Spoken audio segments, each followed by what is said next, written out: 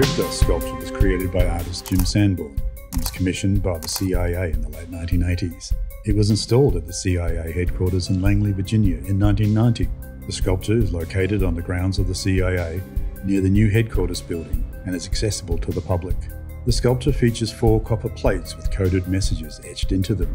The messages are written in a combination of letters and symbols, and they are arranged in a spiral pattern. The messages are in clear text, but they are encoded using a variety of cryptographic techniques, including transposition, substitution, and steganography. The first 3 messages, K1, K2, and K3, have been deciphered, but the 4th message, K4, remains unsolved.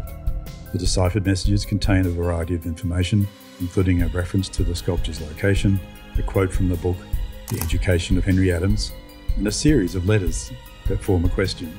The 4th message, K4, is the most intriguing, as it remains unsolved. The message is composed of 97 characters, and it is believed to contain a clue or a key that could help decipher it. The message has been the subject of much speculation and investigation, with many experts and amateurs attempting to crack the code. Jim Sanborn, the artist who created the sculpture, has said that he intended the Kryptos sculpture to be a puzzle, and that he was provided clues to help solve the 4th message. He has also stated that the message contains a clue to a location, but he has not revealed any more information. The Kryptos sculpture has become a popular subject of interest and speculation, and it remains one of the most intriguing unsolved cryptographic puzzles of our time. Its mystery continues to capture the public's imagination, and many experts and amateurs continue to work on cracking the code. Thanks for watching. If you enjoyed this video, please like and subscribe for more unsolved mysteries and cryptographic puzzle content.